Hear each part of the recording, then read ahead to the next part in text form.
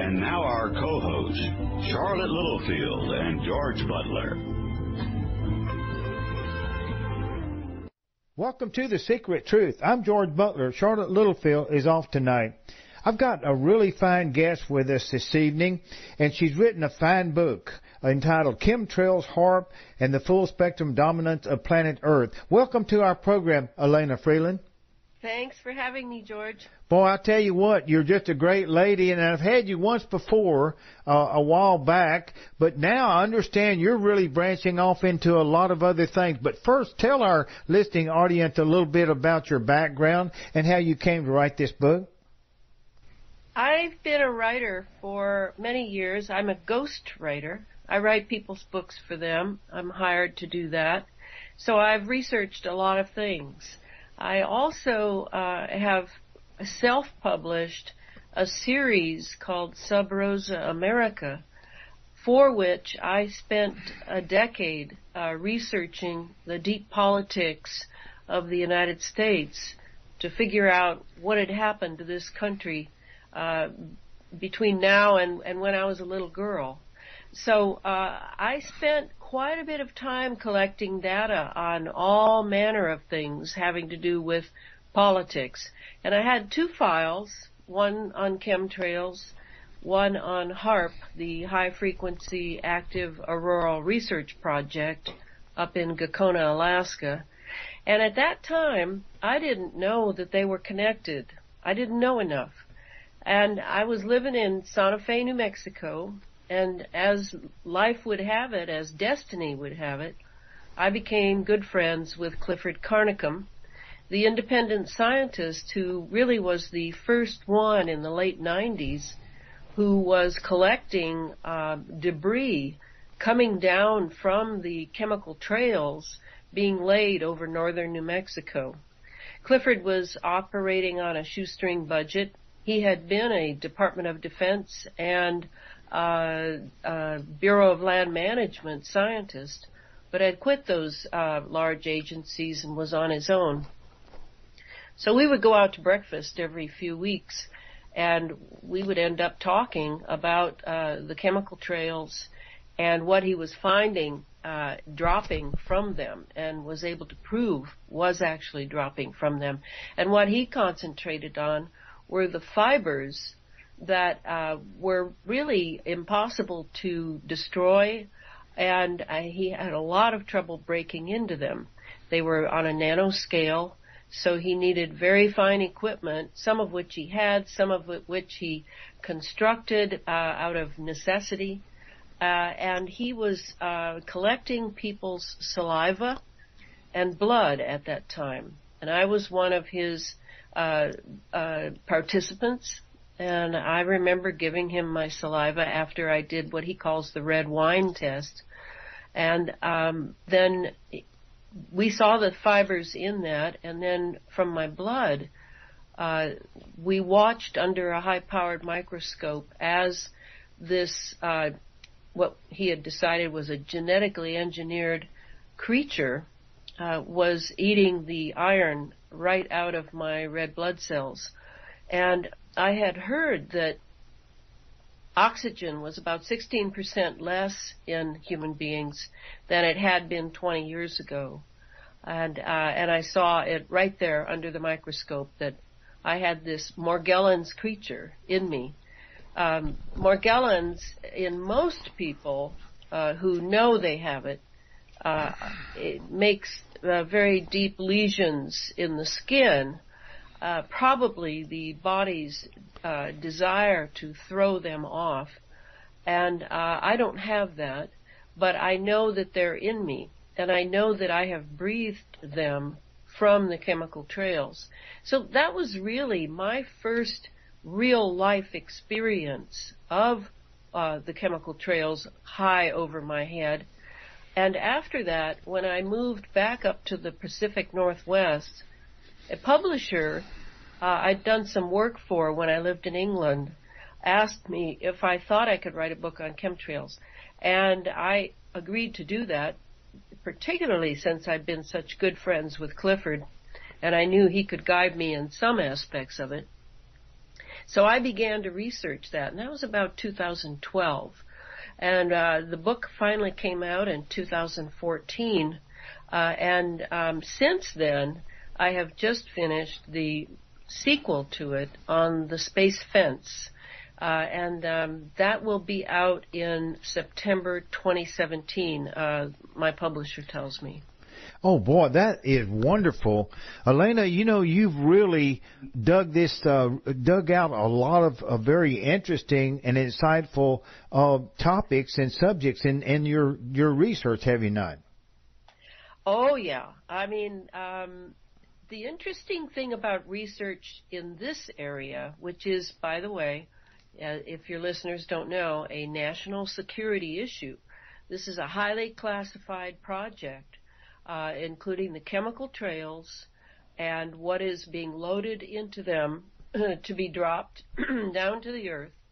And instead, when you listen to like the COP21 that was the conference in Paris last December, some listeners may have followed that. It was a big climate conference that there had been many smaller conferences preparing for that conference, because it was there that they signed off on the carbons tax that all nations have to pay according to their carbons pollution, etc. And this is a big deal, because this is a big moneymaker. And they had been building toward this for the 2 decades that this program has been running. It's a geoengineering program that they always say they may have to do because of climate change and the heavy penalty of carbons from our automobiles and, of course, military use, etc. So this was. At these conferences, it's never mentioned how this program has been up and running for 2 decades without citizen confirmation, without ever asking citizens about it. And I believe that it is a series of experiments that they're running on humanity, on the forests, on the soil, on all life forms in the biosphere, in order to make their provisions for a future that will really be, if they have their way, a synthetic reality replacing the natural reality. And that's only one of the operations going on under these chemical trails.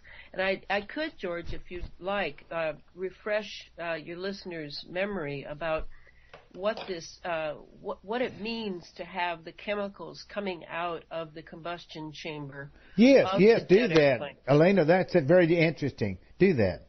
All right, because it's not just as the sort of flotsam and jetsam that would come as debris out of combustion chambers of jet engines, because we're so addicted to fast and easy travel at high altitudes. No, this is a military program that has now brought in the commercial jet corporations. And so it's not just military jets that are laying these trails, it's commercial as well. So this is a real moneymaker for a lot of of the corporations in the military industrial complex. But when this fuel is burned, and it's gone all the way from JP4 to JP8 fuel, it's specially treated. It's so specially treated that many of the ingredients in the fuel are classified, and that means they're military. That means they're national security. So we know, we who are the researchers in the chemtrails movement, despite all the name calling of conspiracy theorists and now they're using some other term, false news. Despite all that, we're on the trail of a classified project that entails human beings breathing in chemicals coming from the combustion chamber of jet engines, and those compounds that are being spewed in the high altitudes are really purposeful. They're not just what you have to breathe because you love jet airplanes and they have to fly on something. It's not about that only. It is about 7 different projects, 7 different operations that the military has going. And I certainly owe it to Clifford Carnicom in his 2005 film, Aerosol Crimes, for spelling out these divisions. So I've just run briefly over them. Yes, go ahead. The first one is, of course, weather modification. And we are already experiencing and have been now for, I'd say, a decade and a half of this. We have engineered weather.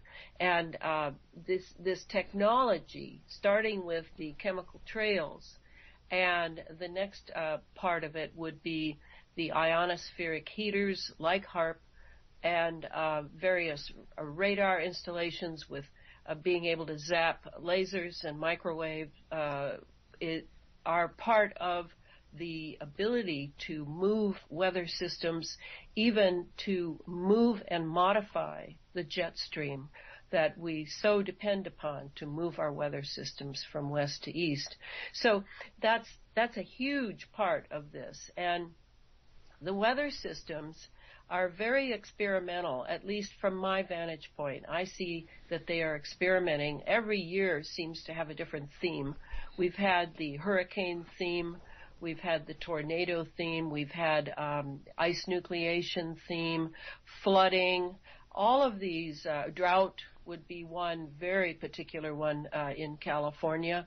All of these are not accidental. These are not acts of God. These are all anthropogenic. They're man-made. They're man-conceived. And, of course, control over the weather can be a very astute political and economic warfare instrument. Certainly you can see how it could be used politically to force nations to obey, to submit to various things, or they will be hit with weather that will drag their economy down into the dirt. So that's part of how it's used. It's used economically as actually either to destroy an economy or to even boost an economy because, for example, after Hurricane Katrina in 2005, in came the Halliburtons, all the construction companies. The poor were moved out of their homes because they were destroyed or flooded, and the real estate was sold for a pittance of what it was worth because people were in an emergency situation. And many of the insurance companies make a fortune off of this. The weather derivatives out of the Chicago Mercantile make a fortune out of what Naomi Klein years ago called disaster capitalism. And this is how you could use weather modification, and it is being used. The second operation, military in nature, is the environmental geophysical modification. And this, too, is, again, very interesting. Going back to Hurricane Katrina down in the Gulf of Mexico, you remember how there was the oil spill down there and how they infused a chemical called Corexit into the Gulf in order to gobble up the oil spill. Well, that's turned into a massive disaster, very, very profitable for the petrochemical companies and all the people along the shoreline of the Gulf of Mexico. Their real estate, they've lost real estate. They've because the Corexit actually eats along shorelines, and so this ability to alter the threshold of land. Recently we had a big 7.8 earthquake on South Island in New Zealand, and it is my theory, and theory only at this point, that New Zealand is possibly being terraformed for a different type of island, split between the Chinese in the north and the Americans in the south. So that's another operation we're going to see a lot more of through collapsing sinkholes, salt domes, collapsing shorelines of various waters like the Atlantic and the Gulf. And so that's how we can look at it as an operation run by the military.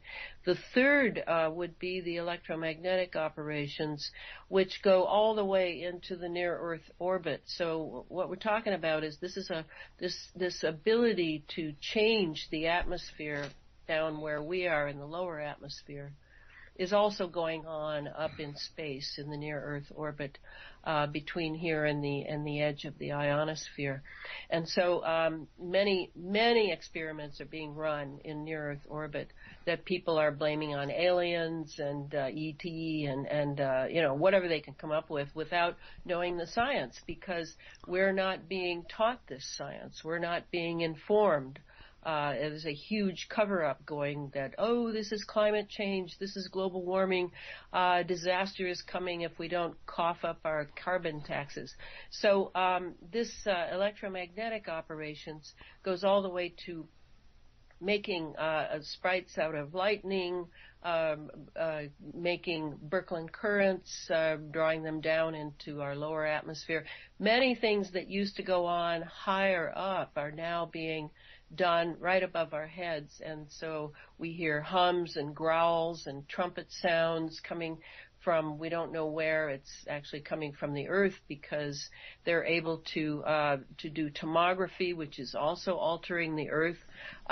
Many electromagnetic operations are available now because the atmosphere has been entirely electrified by the combination of the chemicals coming out of jet airplanes and the radio frequency or microwaves or lasers that are zapping them and electrifying the sky, so that when we see those trails coming out of the jets that then filter out, spread out into a cirrus cloud cover. They stay up there for hours, don't they?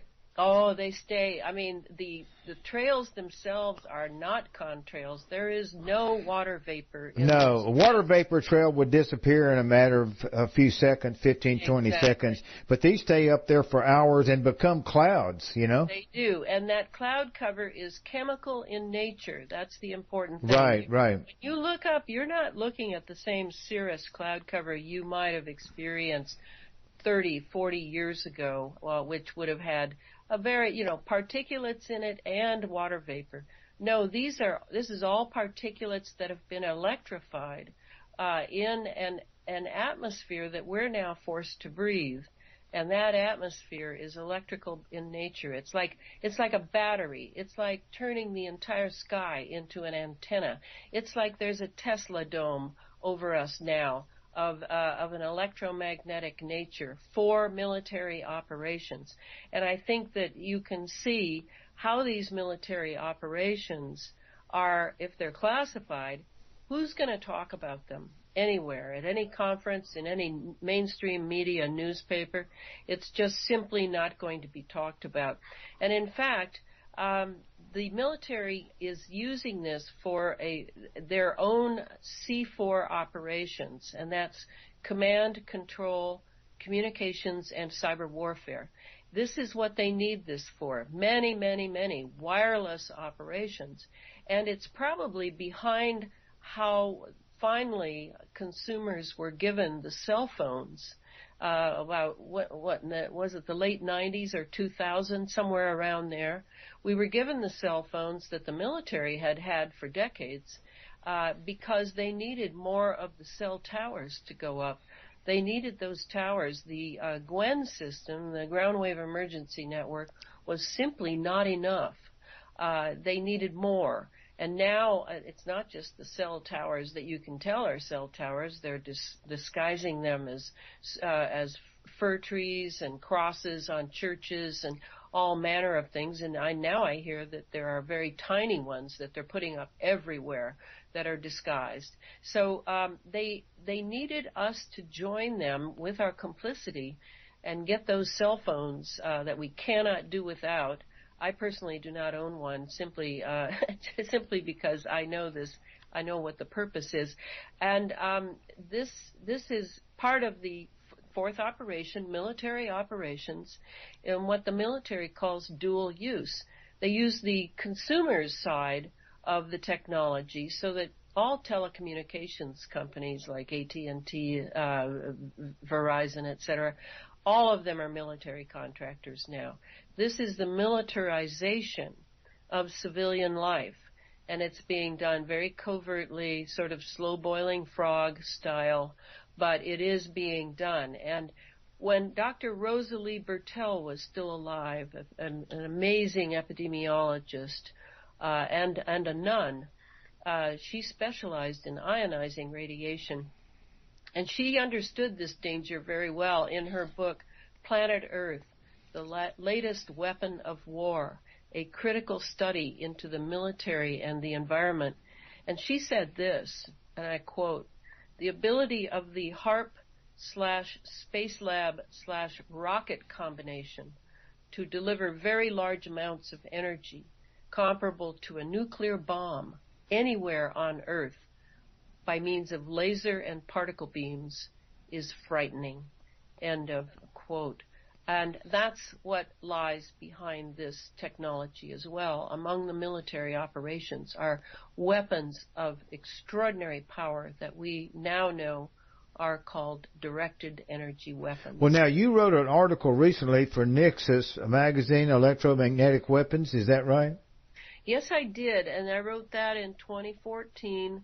I've gotten a lot of people have contacted me about that because these directed energy weapons, if you want to know what they look like, I think of TWA Flight 800. I think of the Space Shuttle Challenger. Okay. I think of the 9/11 towers that went there. Right. And these are all, in my opinion, these are all directed energy weapons that we didn't know what we were looking at. Because, right, this exactly. is being hidden from the public. I think Judy Wood and I both agreed when we interviewed her for 2 hours a while back that they have the technology, we think, to neutralize this Fukushima radiation, but we don't think they're going to do that because it would uncover some of their top secret weapon systems. What do you think? I think that's very possible, and I assume you and Judy might have touched upon this amazing, to me, Iranian scientist, Dr. Keshe, Keshe. He claims to have approached Japan after the Fukushima catastrophe, which, by the way, I maintain in my Chemtrails HARP book was a HARP operation. He presented to the Japanese government a technology he has come up with that would have completely erased all radiation, and he was refused. And I don't know what that's about, and I can only imagine that some of this technology, as Judy Wood says in her really great book, Where Did the Towers Go?, it could be used for good, such as ameliorating hurricanes and tornadoes. Right. I mean, it could be, but because the military is in charge of this program now and virtually of our atmosphere and our near-Earth orbit, that's not going to happen because they're weaponizing everything they can lay their hands on. Well, you know, in your title of your book, you use full-spectrum dominance. That actually is a military term. It is. It's a doctrine. That's right. It comes out of the dimensions of the battle space, see? That's right. And it goes terrestrial, aerial, maritime, subterranean, now, and so forth. Now, let me ask you another question here that has come up. The National Geospatial Intelligence Agency, yes, it figures prominently in this whole scenario, does it not? Yeah, what is that the NGA? Yeah, it's the National Geospatial Intelligence Agency. Yeah. Yeah, that's what it is. NGA, NGA. For short. Yeah, that's right. That's right. It reminds me of when what was the name of it? We had another agency that was secret for about 30 years. Nobody even knew it existed. That was handling all of the things in the near Earth. Well, they had the National Reconnaissance Office. Yes, the and NRO. I think that preceded this National Geospatial Intelligence Agency. But I think. Well, did it replace it, or I think the NRO is still running. It may be, but it might be more administrative than anything. But this new spatial thing has a capability. It has the third largest building in the Washington D.C. area. Yes. Oh, no, you're absolutely right, George. The NGA is a real sleeper, yes, and we got to keep our eyes on it. And I have it in the Space Fence book. I go into it for a few pages, right? But I haven't really explored who is on its board. That needs to be done. That is something that is bigger than I got onto it years ago when one of my men out of the Washington D.C. area put me on to it. One of my advisors. Great. And so the military operations, that's the fourth operation that I mentioned. Yeah, right. It's huge, and sure. it's all encompassing. So that when we see meteors falling from the sky, we're told they're meteors. I highly think they are not meteors. I think they are, again, plasma is being experimented with in our lower troposphere and in the stratosphere. So let me talk a little just at that point about Sure, plasma. go ahead. Yeah, go ahead. People don't realize what plasma is. So they think of the plasma in their blood. This is different. Right. This is the fourth state of matter, and it often presents as a gas. First, it can be a gas, and it can also be a fire. It has substance to it, but it's difficult to see with our senses. So we now have instruments that can detect plasma and can create plasma. And when we're looking up at the sky, what we're seeing in that cirrus cloud cover I mentioned that is absolutely moisture-free and is particularly dry, as chemicals can be, what we're looking at is a plasma formation, a gas formation of plasma. And this plasma can, with radio frequency and being zapped by various things, can be made to be quite substantial. It can, I think I've seen pictures, I certainly am amazed of clouds, just solo clouds sitting on the Earth that have somehow sort of cruised down to the terrestrial and simply rest there. And when people have attempted to touch them, their hand goes straight through. This reminds me of photographs I've seen from the 19th century when Sir William Crookes, who is considered to be the father of modern chemistry, he was also an avid occultist, and I think he was a Freemason, and he certainly was involved in what we call table tapping or seances and that sort of thing. And I remember seeing photographs of ectoplasm forming from a clairvoyant that was a substance and would be sort of take on the ghostly figure of a human being. And I can't help but feel that this was plasma and that it was somehow contrived to be created by Crookes somehow, because he's always in those photographs. So it's a chemical creation, plasma. It's a heat creation, and our skies are now loaded with plasma. And now comes the many experiments on plasma that the scientists are pursuing with great gusto. And many of these scientists, if you're wondering why you're not hearing from them, they've not only signed confidentiality agreements because all of this is classified, but they're also operating on a need-to-know basis, so they probably don't realize what the other scientists are doing. The right hand doesn't know what the left hand is doing. And it's a completely military grant moneyed.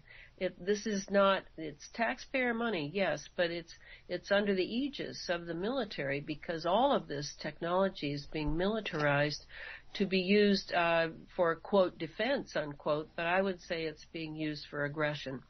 And so the plasma part is really important, because this can, if all the universe is made of plasma, and it's about 99.9% of the universe, then we are too, and we are subject to these experiments as well in our physical bodies. So it's a great concern to me what the military is doing with this. This gets to the fifth operation, the biological operations. I mentioned what Clifford Carnicom was doing. By the way, you can read all his papers on this at carnicominstitute.org. Clifford was talking about the Morgellons creature, the genetically engineered creature, which is he's renamed the cross-domain bacteria because it actually has portions of all three kingdoms of nature in it. And then there's also coming down our fungi from the upper atmosphere, which we are breathing in, all on a nanoparticulate level. You're not going to be able to see these particles. They're very, very tiny. We now will hear from NASA or even Google, Microsoft, whoever, that they are releasing trillions of nano-sized sensors into the environment, which can be remotely contacted to download the data they're collecting. We are breathing in those sensors as well. There are microprocessors now on the nanoscale. I assume that these sensors are all loaded with microprocessors. How else can they be remotely contacted and be able to download the information they're taking in? Those sensors with microprocessors are in our bloodstream. They're in our tissues.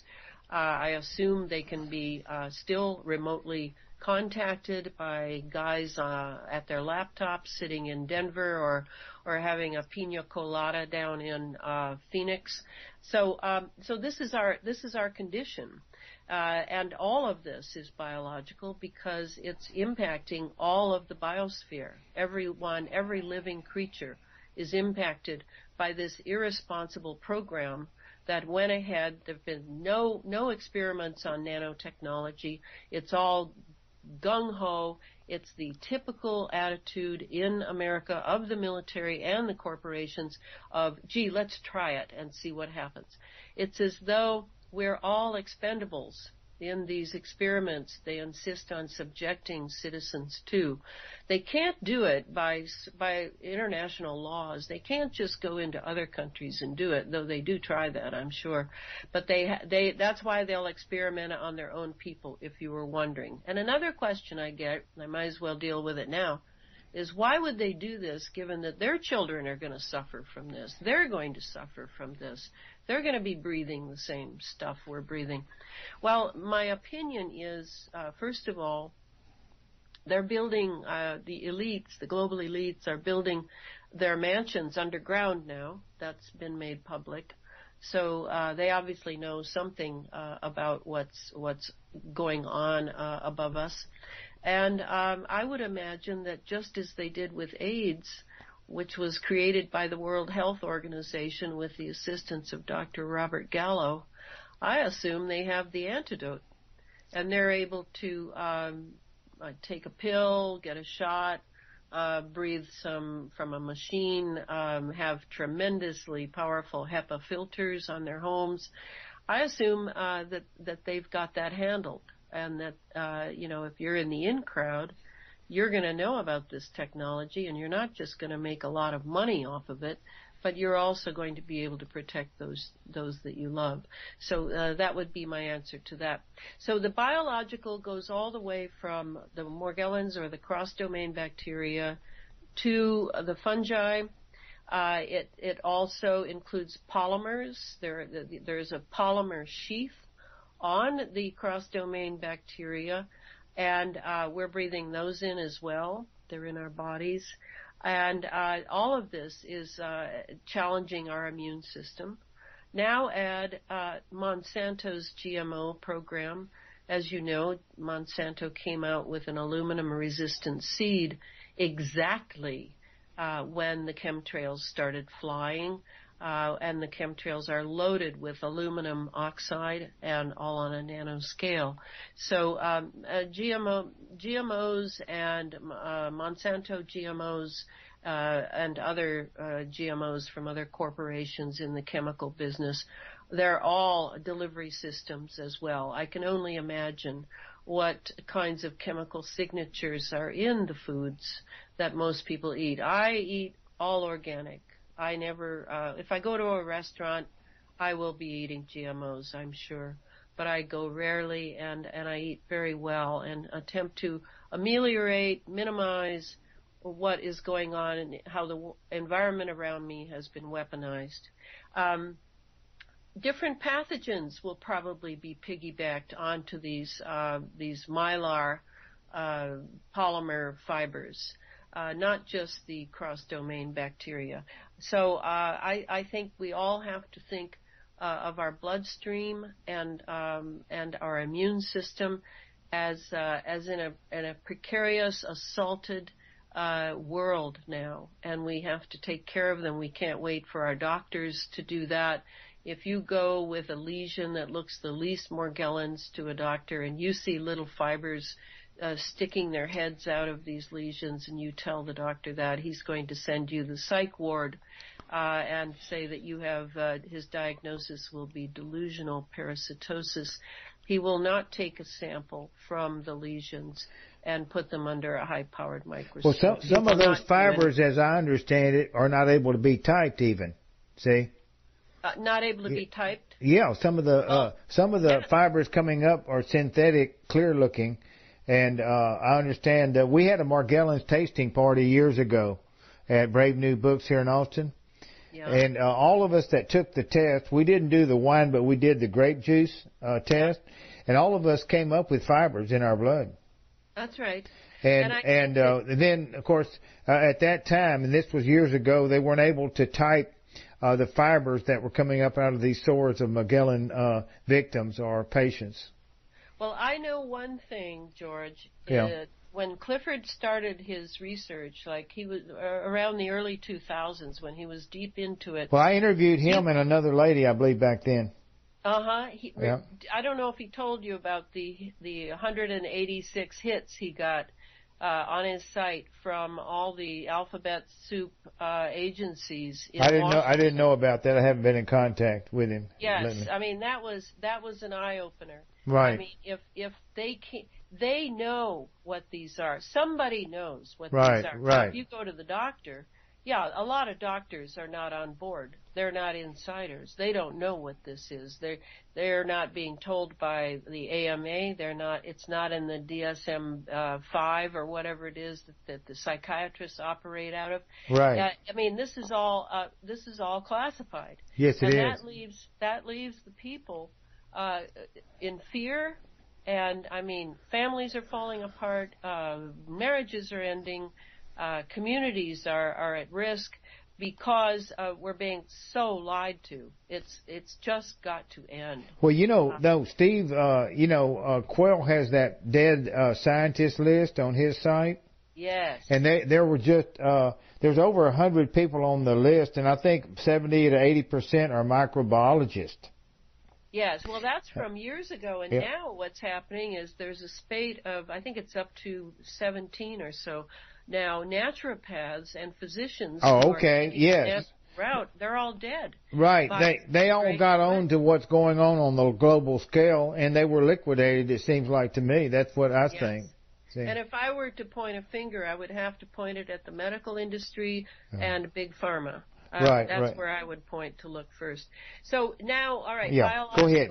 Okay. Return to that. But now I'm on number 6 of the operations is intelligence and surveillance. Okay. Operations. And this is where we get into the space fence. What we have going up around us here on planet Earth that we can see is a smart grid.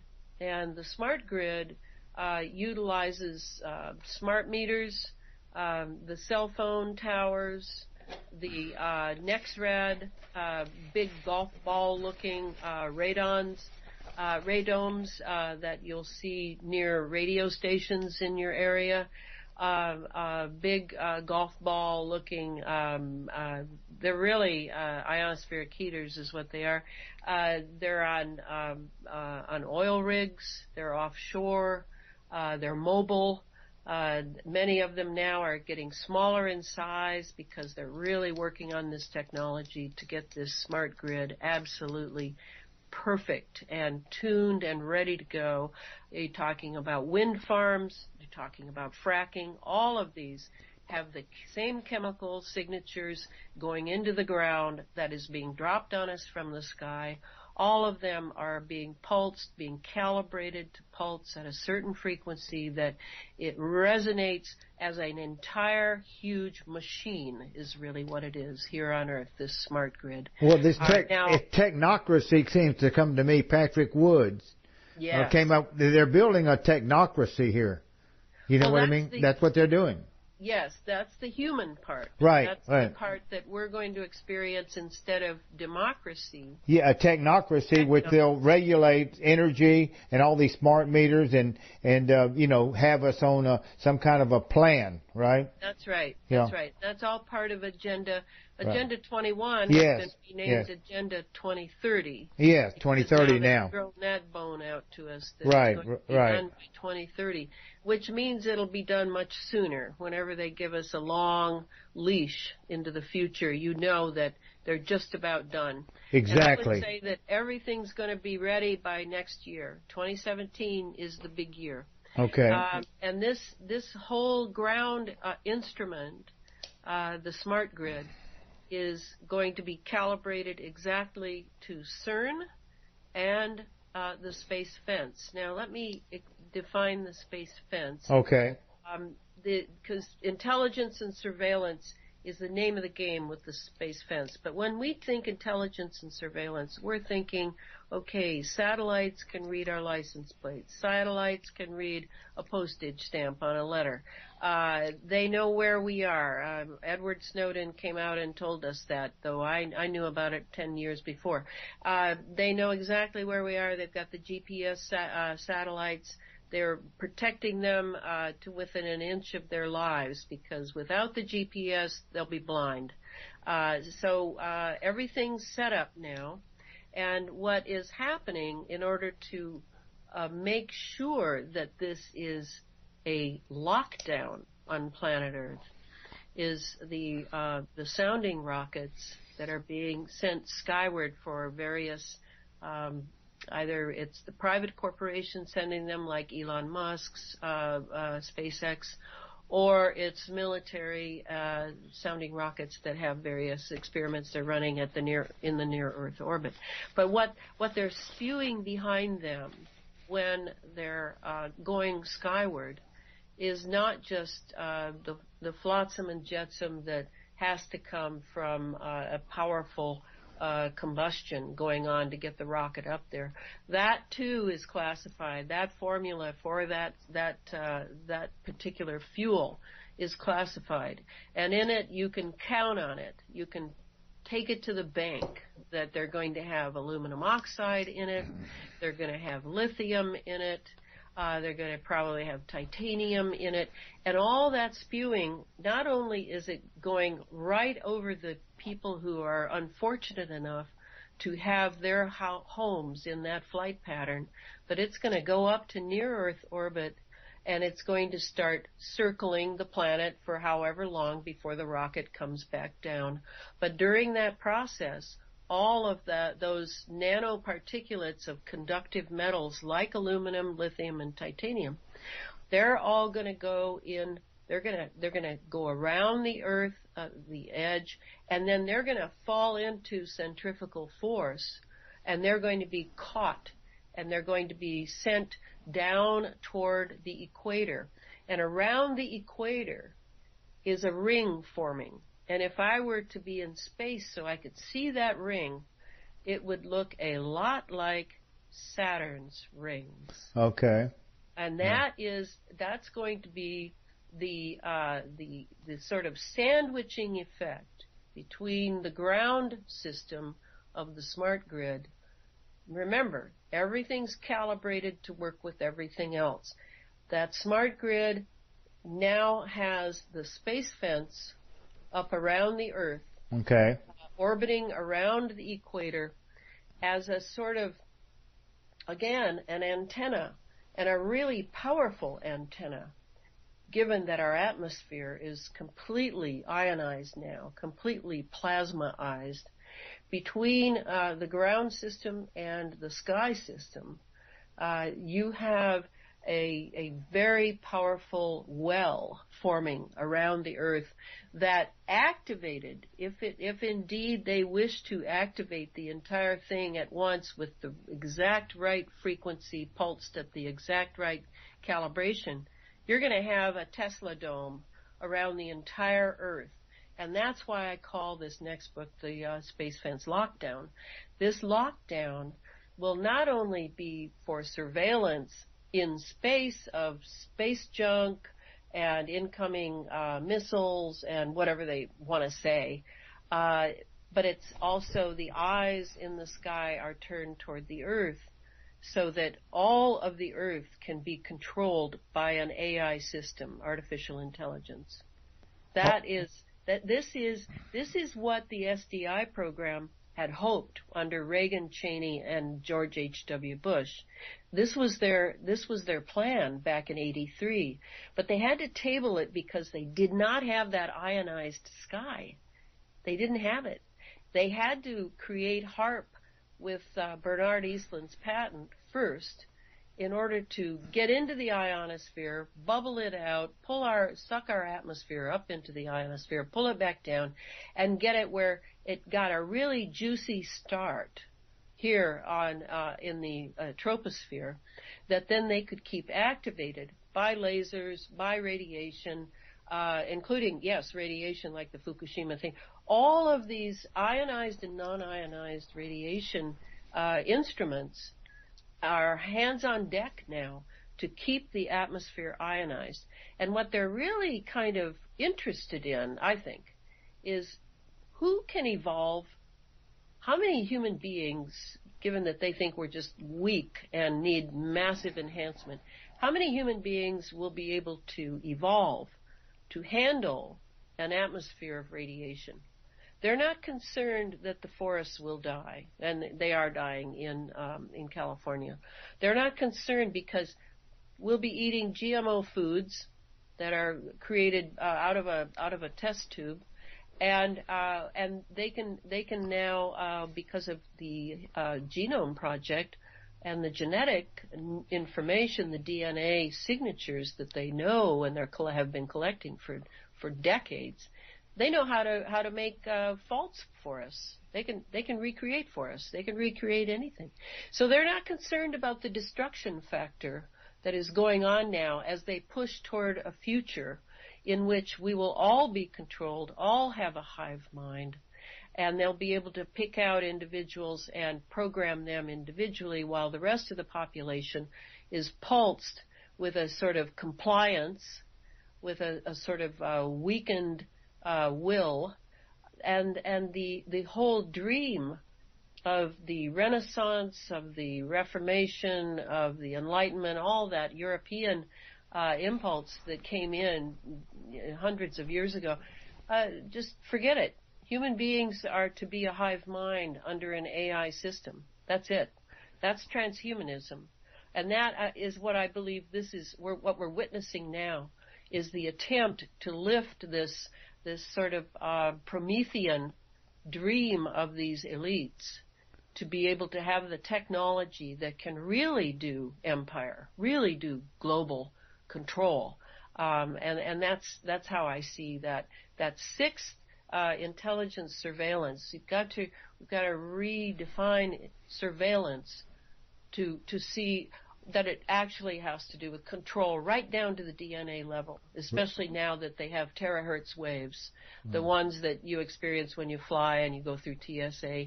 It's actually shredding your DNA as you go through. Right. So that's the 6th one, and let me just quickly finish the 7th, which is the most far out. Okay. And gets right down to the space age. Clifford and I came up with this together, I believe. It was the 7th operation added to the 6th, and that is the detection and obscuration of exotic propulsion systems. And what we mean by this is certainly we have had anti-gravity ships since we brought the Nazis over under Operation Paperclip. There's no doubt in my mind about that. Anti-gravity, that would be Townsend Brown's ideas. That would be the ideas of Tesla. I mean, all stolen ideas. And now that the atmosphere is ionized and is particle rich, and you need particles in order to have this sort of technology work, then we can have these ships, but we're not ready to tell the secret that we have these ships. And so a lot of people are seeing triangular ships in some of these plasma clouds. They're actually seeing plasma clouds seemingly creating more plasma as if it were exhaust. Given the cloaking technology that the military has, I don't need to import ET or aliens in order to imagine that we are unable to see many of these ships, these vector ships in the air, up in our clouds. Also, they may be using it with their plasma-sensitive instruments to really see other nations' ships and possibly interdimensional ships. I'm not going to eliminate that simply because they've coated it with fantasy and silliness. Possible interdimensional ships coming in because we now have a plasma-rich environment that would be very friendly to them. So this is a possibility, and we're living to see it, which for me is quite remarkable that I would live in a time where so much is in transition, so much is the misfortune of leaving so much behind.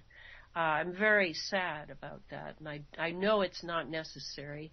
If we had leaders who were dedicated to developing humanity and helping it in its evolution in consciousness, we would be fortunate indeed. We have a technology that can do amazing things, but what's it being used for? It's being armed. It's being militarized one more time. So that's how those 7 operations are all served by this technology that is never mentioned in the press or at any conference that I've heard of, and I know it's all going on right now. Wow, gosh, boy, that was quite a pronouncement and speech and lecture that you gave us today. This space fence, it has recently been finished. Is that right? This book. Well, they're finishing up. I can't pronounce it. I always forget it. But the Kwajalein Atoll out in the South Pacific. Oh yes, Yes, it's going up. I think that also there's a Ronald Reagan installation there. I can't remember what it is, but that's going up. They've had the space fence around. We had it running through the south and going southwest, but this, as I said, it really didn't have the power that was needed until the ionized atmosphere. This has given the keys of the kingdom to the military on the SDI program, the Star Wars program. Right. I'm looking now. We have this up on our site to complement your just great speech and lecture this evening. But we have a LockheedMartin.com site, and there's photographs there of their site there out there in the Marshall Islands. And so we're going to make that's being part of your program tonight. And your depth of knowledge and research is just phenomenal Elena, and I must thank you for all the work I know you've spent endless hours in researching this. Absolutely. It is, and it's like the legend of Isis and Osiris, isn't it? Where Osiris is killed by Set, and his body is strewn all over the delta, and she has to go and look at every piece to put every piece back together. That's how I've felt. It's a collage experience, and if it had not been for Billy Hayes, the harp man, right, I would have been working at it much longer. He was invaluable to me because he's a hands-on tower erector, and he worked for years for military contractors who worked for three-letter agencies. Yeah. Well, we'll have to have another program and incorporate him into that next time. Yes. And I think that would add a great deal to a wider, perspective and so forth and so on. Yeah. I came out of the Army Security Agency out of Germany, West Berlin, and so I had just a very small experience level back when I was in my 20s, because we worked for the NSA back then. Oh, yes. And then they morphed this into the INSCOM, which is Intelligence Security Command, which changed things. But so we were not into these issues, though. We were into just communications, interception, and signal intelligence interception, stuff like that. Right. But so you have about a minute or two. Could you give us some concluding remarks then? About 2 minutes. Well, my hope is that people will not just immediately go into fear over this information.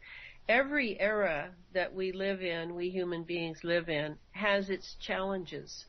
For instance, in the Middle Ages, it would have been perhaps the Catholic Church and domination of the church. Now we have the domination of a military that is militarizing everything, and that would include the military-industrial intelligence complex that Eisenhower attempted to warn us of on his way out of office. So a lot of water has flowed under the bridge. No fear, no fear, no fear. I have no fear. On we go. And we must have the knowledge so that we can make the decisions for our lives and our children's lives and our grandchildren's lives and prepare them for the world that is already on its way. Well, Elena, thank you. That was a very, very beautiful concluding statement there. We want to thank you again for being with us this evening. And we've got all the information about your book up there. We've added a few these other click-offs on the space fence, and certainly we're waiting anxiously for the release and publishing of your next book entitled Space Fence. Okay? All right. Thank you, George. Okay, Elena. Thank you very much. Good night.